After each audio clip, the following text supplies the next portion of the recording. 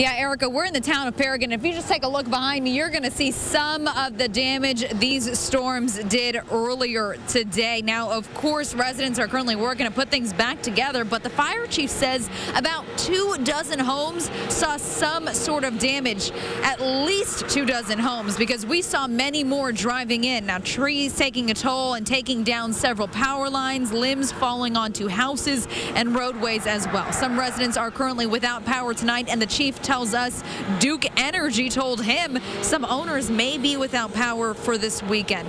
We spoke with a few homeowners currently without power, but they are thankful their house was otherwise not hit. The wind started blowing. It was terrific. It was unbelievable. Things started turning over. It was awesome.